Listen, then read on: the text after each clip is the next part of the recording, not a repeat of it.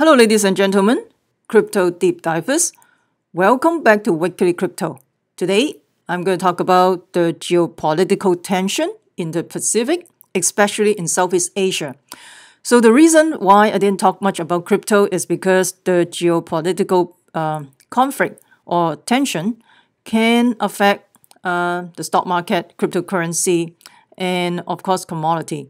So we need to look at the big picture, because rather than talking about a fancy altcoin or a certain altcoin, when are we going to pump, it's important to understand the big picture right now, because right now anything could happen, potentially military conflict or war as well.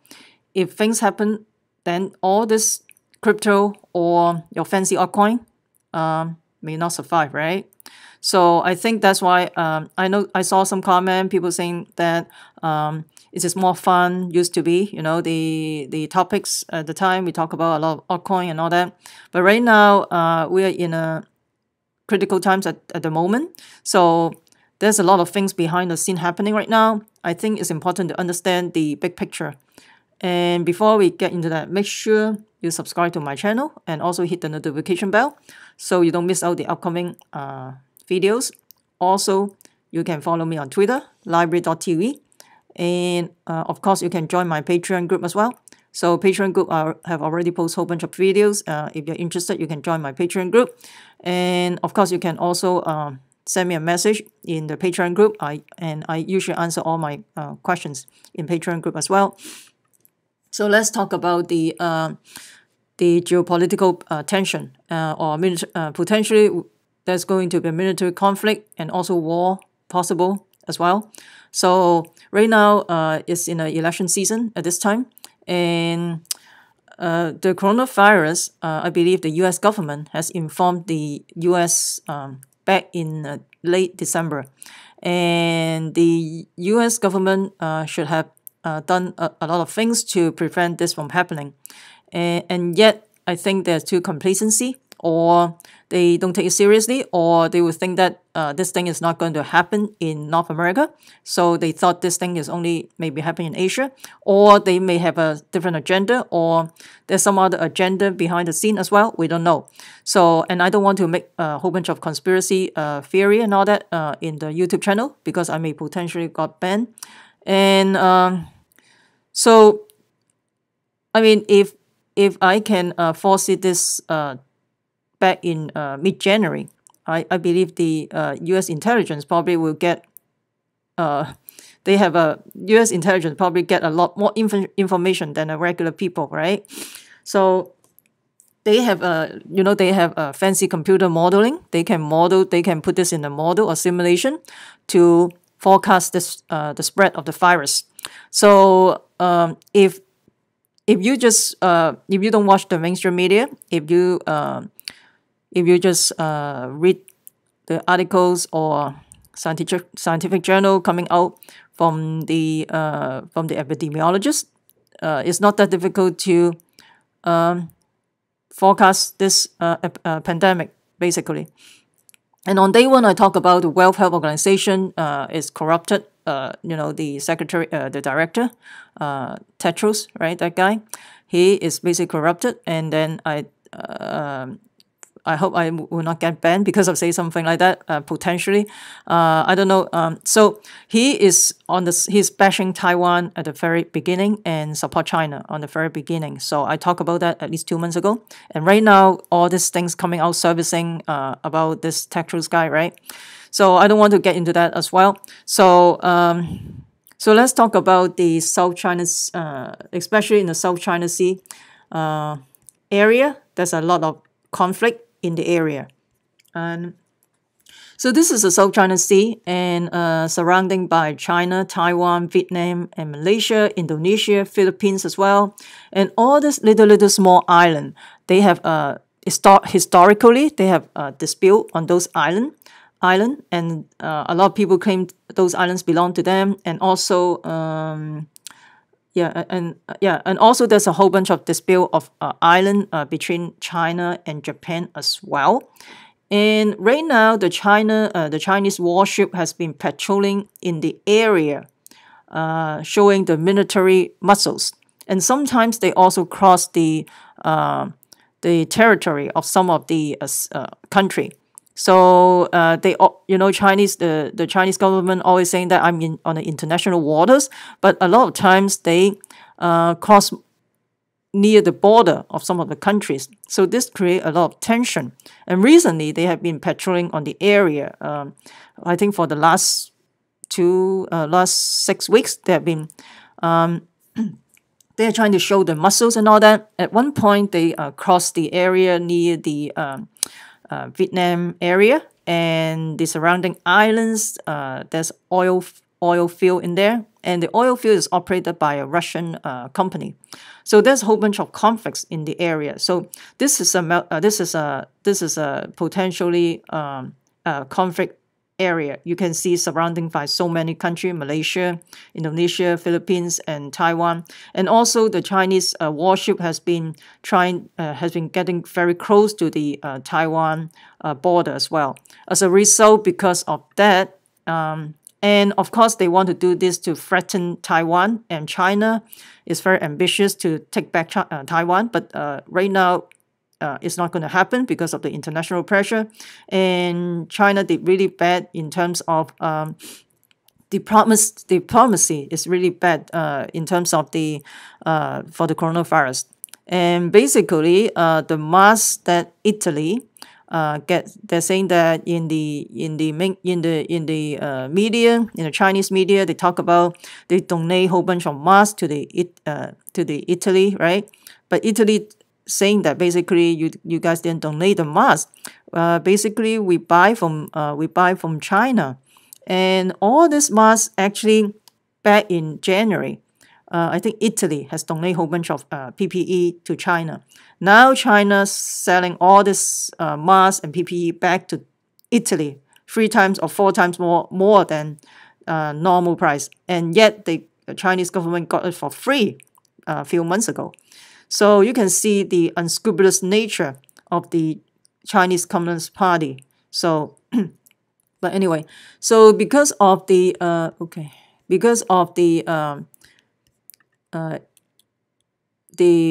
military pressure in the area between China and Taiwan, so the U.S. military plane basically flew over Taiwan airspace more than 12 times in the past 3 weeks. That's a lot. So because China on the sea, they have warship on the sea trying to get very close to the Taiwan border, and as well as near the Japanese island as well. So Taiwan and Japanese are the airlines of the U.S. So U.S. also, basically showing to the Chinese government, hey, don't do something harmful to the airlines, right? So U.S. also showing their military muscles as well in the Pacific and in the Southeast Asia, in the South China Sea area. So so the thing is, right now, you can see there's a lot of I know in the U.S. In the mainstream media, in Europe in the mainstream media, they don't talk about these things right now, and there's a potential conflict, military conflict, as well as potential war as well. You never know. All it takes is some type of incident to make this to become a war, right? Just look back in history.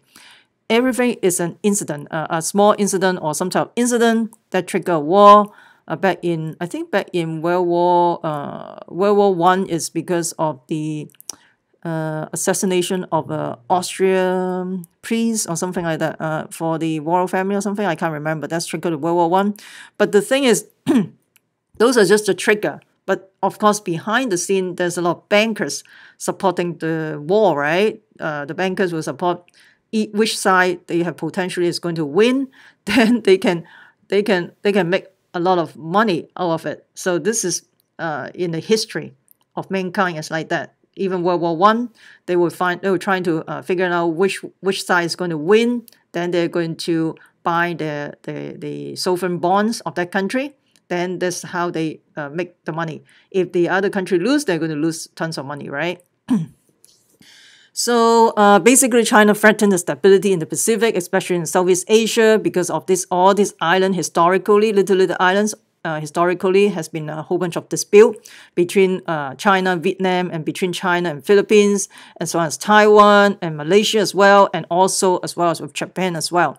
This is a very uncertain times right now, and of course, because of the pandemic, they try to take China trying to take advantage of that. Then they're going to China is showing this the CCP trying to show the military muscles to the neighboring countries in Southeast Asia, and of course the USS Roosevelt. This is a nuclear. Theodore Roosevelt is a nuclear warship. Basically, they are parking on Guam right now because of the coronavirus outbreak inside the warship. And Guam is also in the Pacific area, so they are very close to Asia. It's like Guam is basically 3 hours from Japan. Wait, not 3 hours. I think it's 2 hours. I think it's 3 hours from Hong Kong. 3 hours from Hong Kong, and probably around maybe 2 hours from Taiwan. So that's why this is very strategic. This warship basically is in the Pacific area. In case of something happen, they are ready to strike. And of course, they don't want the mainstream media talk about this Theodore Roosevelt warship in the area. But unfortunately, because of the coronavirus, this thing go public. And right now, the ship was stopped at Guam because of the over 50% of the sailor got tested positive, but they have no symptoms. But unfortunately, one of the sailors died because of COVID-19, and that person is only 41 years old. Oh. And I think I think the sailor tested positive on March 30th, and then he passed away on the 13th. So almost like maybe in 2 weeks, passed away. 41 is pretty young, seriously. And so that's why this warship is in the area as well. So I think everything is connected. Seriously, you should be well aware what's going on. And of course, China's warship also moved near to Malaysia as well. And the South China Sea tension is on the rise right now. And right now is in the election year, right? And if the economy go downhill, in order to divert the attention on the economy, probably they will shift the attention to going to war in China, something like that. This is just my speculation. And don't forget, with the lockdown, like more than, I think right now almost all the state, maybe 90% of the state got locked down already, and 5 million people already claim unemployment, and this is the highest unemployment claim since the Great Depression back in 1929. And if with the longer lockdown, more and more people lose their job, and a lot of people already lost their job already. And eventually, those people cannot pay their mortgage, and there will be a real estate crisis as well, right? The real estate meltdown coming up as well. So all these things can bring down the whole economy, and maybe, I don't know if this is part of their plan, I'm not sure. And also, because of this, they probably want to divert the attention back to Asia, in China. And they will say, hey, this is the problem of China. But I mean, I agree that this is the problem, the origin is from China. But then U.S. intelligence should have got all this information. They should have well prepared with all this virus. And U.S. shouldn't be suffer that much. And with right now, like with so many people die and a whole bunch of fear with the lockdown and everything, all this could be prevented. All this lockdown could be prevented if US are well prepared. But unfortunately, they don't take it seriously, and they have all this information probably at least back in the end of December. If they really take it seriously, they should aggressively do contact tracing as well as quarantine. That's how Asia has been doing, like in Taiwan, in Hong Kong.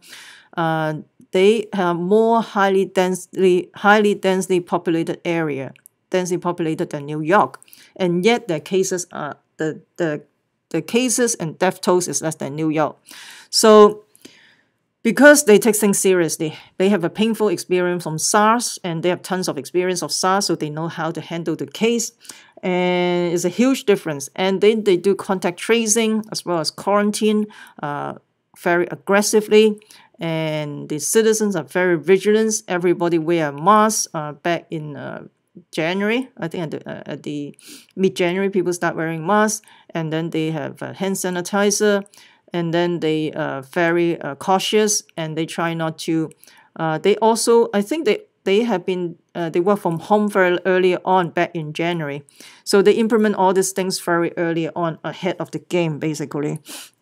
And also Hong Kong is so close to China at the border, and there's a whole bunch of mainland Chinese going to Hong Kong almost every single day. And same as in Taiwan, the border is very close, and the Taiwanese government shut down the border right away, and this is a very good decision.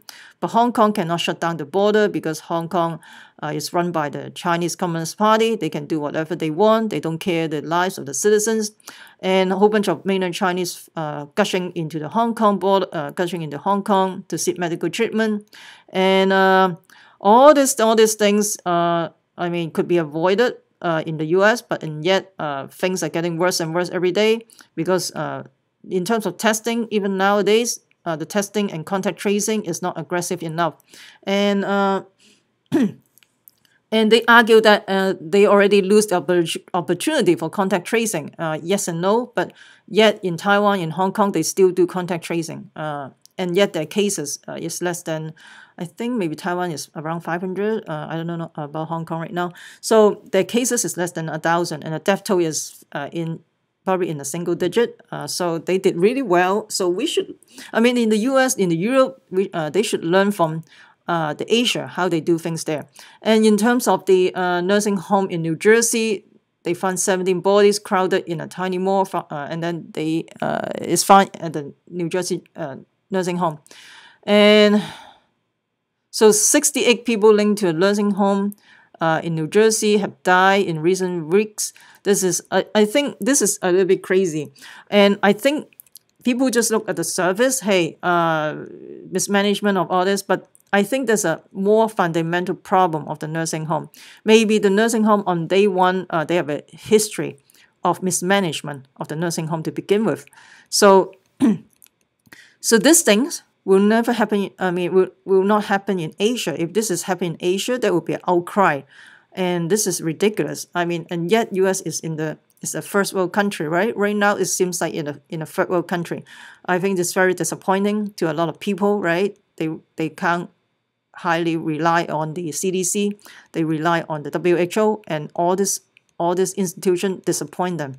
And unfortunately, as a citizens, so you have to take action yourself. You need to protect yourself. So that's all you can do because the government failed to protect you. And unfortunately, so I told everybody back at least 2 months ago, make sure you wear a mask and stuff like that. And finally, the CDC saying you have to wear a mask, but it's a little bit too late, too little, too late. But right now, all you can do is protect yourself, right? That's all you can do.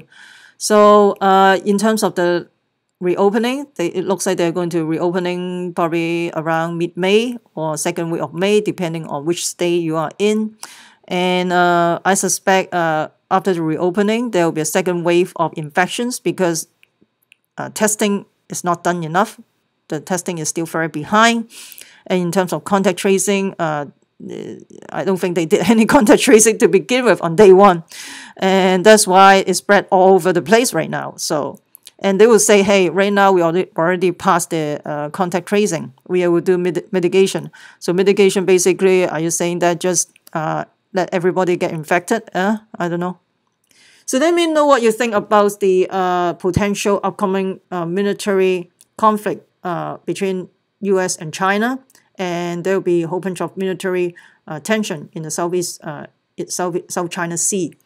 Let me know what you think about this. I want to talk about this probably 3 or 4 weeks ago because I learned about this a while back. But it's just too busy to do so many topics every day. So, but this can be a potential. So in my channel, I try to look ahead of the time instead of just focusing on the moment, because you have to plan for the future, right? You don't just look at the every moment right now. I think you have to plan for the future, what you want to do, right? In terms of your health, your financial, and in terms of how you take care of your family, things like that. So let me know what you think about all these things. Do you think we are going to have a potential military conflict between US and China? Let me know what you think about this. I would love to hear from you. Please comment below, and I usually answer the comment. And for my Patreon member, for more sensitive questions, please post it on Patreon. I will answer in Patreon. Because right now there's a whole bunch of censorship in YouTube and Facebook, so I can't talk too much in YouTube. But right now, this topic probably I will get banned once again. So, so basically, you can't talk about anything at this time right now. So, please comment below. I would love to hear from you. Also have my ranking in YouTube, and I will continue to provide quality video for you guys. And remember, crypto deep divers, we the people take control of our money. Stay wise, stay safe, peace. I'm not a financial advisor. Investing in cryptocurrency commodity has inherent risk. Please use a due diligence. I'm also not a financial healthcare provider. If you have any questions or concerns about coronavirus, you should talk to your primary care physicians. And stay safe out there.